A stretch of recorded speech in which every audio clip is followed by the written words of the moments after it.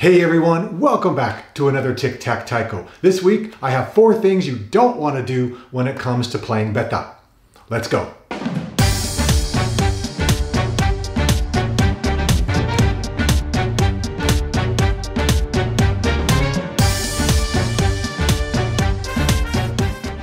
When it comes to teaching online like this, I really try to avoid saying what I think you should do as a taiko player because I can't see you. I don't know what your group does, I don't know what your style is, I don't know what your physical, equipment, or space limitations are. So for me to say what you should do may not apply. But I feel like there are some definite universal don'ts that can be very specific or very general. And so I decided to do some specific don'ts this week when it comes to playing betta, or the down drum style. Number 1, don't kill the drum. In other words, don't overhit. Now I did say I wanted to do betta specific, and you could overhit anything. Betta, nanane, yoko uchi, odaiko, any drum you can overhit, but it's betta where you see this the most. Think about everything that goes into a strike on betta. You have gravity, which adds to the force. You have muscle, where you're pulling, throwing it down, that adds to the force. You have all this momentum that's gained through the distance from where you start to where you end. And you have a wrist snap. Now you put all those components together and odds are you have too much power. And a lot of people, including myself at times, are comfortable with almost too much power. And it feels good to hit really hard, but then there's hitting hard and there's overhitting. And overhitting is what I'm talking about today. Overhitting hurts 3 things. Number 1 is it hurts the drum. I mean, the drum heads are eventually going to wear out. That happens. But when you're hitting it really, really hard, way harder than you need to, you're going to cause rips and tears in the head way faster than they normally would. It also hurts you, the player. You have so much force. You're having to grip really, really tight so your bachi doesn't fly out of your hands. And hitting that hard with so much reverberation going back into your arm, that's not good for your body. There's so much stress required and vibration and control going on that hundreds of thousands of times over weeks, over months, over years, you're hurting yourself. And finally, you're hurting the sound. A strong hit on betta can produce a strong don, a resonant, warm feeling, sound. But overhitting kills that. It's harsh, it's abrasive, it can hurt the audience to hear, and it's not pleasant at all. I'm not going to spend time saying, well, this is what you should do, this is how you should play, because maybe some of the suggestions take and maybe some of them don't apply.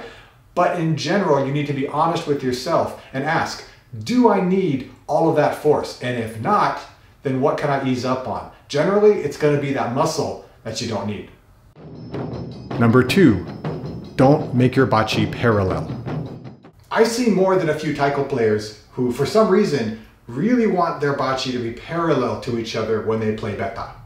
And maybe if the song hasn't started yet, or there's a break in the song where you're just holding position, this is something the composer wants to see, that's fine. You can have all kinds of funky shapes, and that's art. But to play with your bachi parallel is asking for trouble.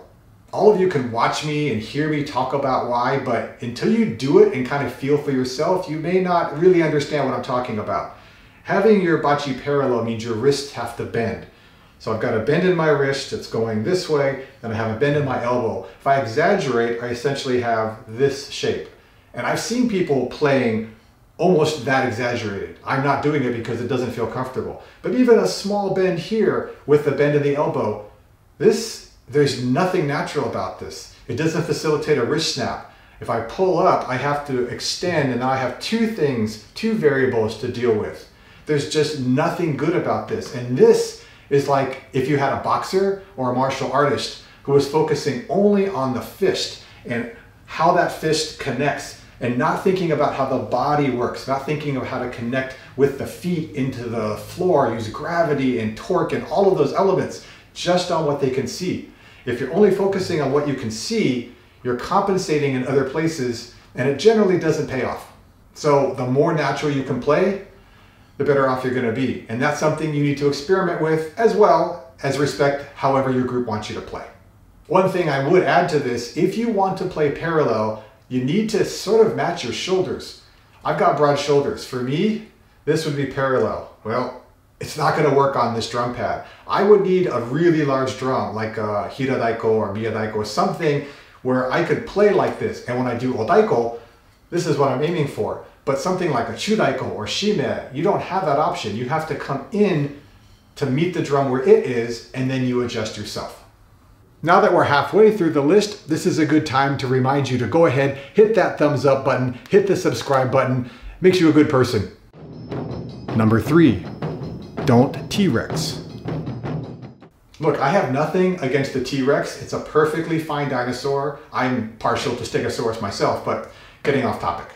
But if you know what a T-Rex looks like, you know it's got little stubby arms. It probably wouldn't make for a good drummer in general. However, what I do see a lot, especially of newer taiko players, is this desire to get close to the drum with your center, with your torso, rather than moving back away and having a more open pose. This isn't natural at first.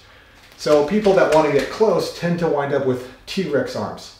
In fact, I see a lot of Western percussionists who take taiko workshops tend to want to lean in, this feeling of getting closer. So, okay, that's natural, but natural in this case doesn't necessarily make for a good anything. If you're someone who likes to play up close, if you tend to T-Rex, I don't want to say what you should do. I'm trying to avoid that, but this is not good for ergonomics. This is not good for dynamics. This is not good for the visual. You're losing a lot of what makes taiko beautiful to the audience. So experiment with distance and space, and you'll find that the T-Rex, probably not the dinosaur you want to be. Number 4, don't hit flat. Hitting flat is never a good sound unless you're specifically going for it. In Western percussion, the snare has a metal ring around the side, and it's an actual deliberate technique to hit the rim and the head at the same time. It gives the snare an awesome sound, but that's snare. This is taiko. The best case scenario when hitting flat is to hit flat, and that's actually hard to do consistently. I have to really focus and keep my hand where it is. Now imagine trying to do that from here consistently. It's really difficult. And what happens more often than not is this.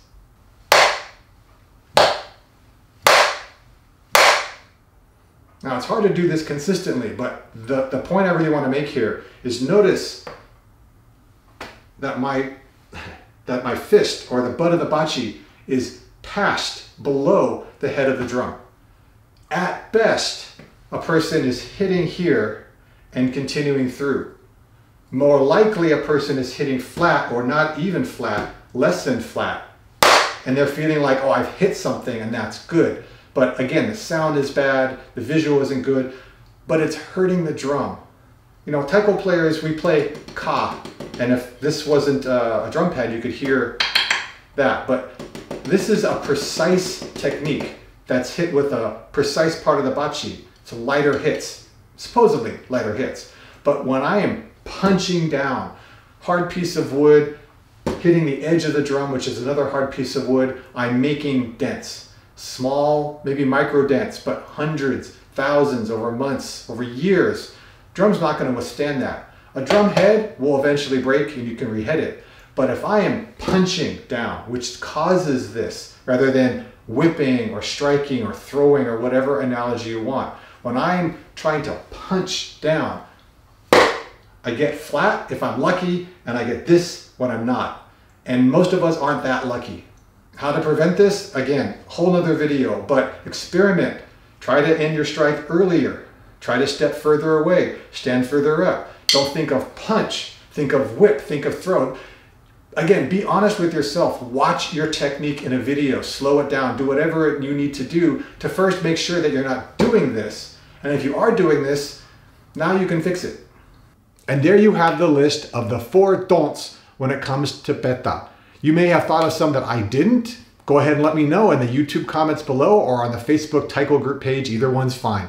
In the future, I plan to do some naname specific don'ts, maybe katsugi okero don'ts, maybe some odaiko don'ts, as well as maybe some general don'ts. But this week, I wanted to do betta. So, until next time, keep on practicing and be well.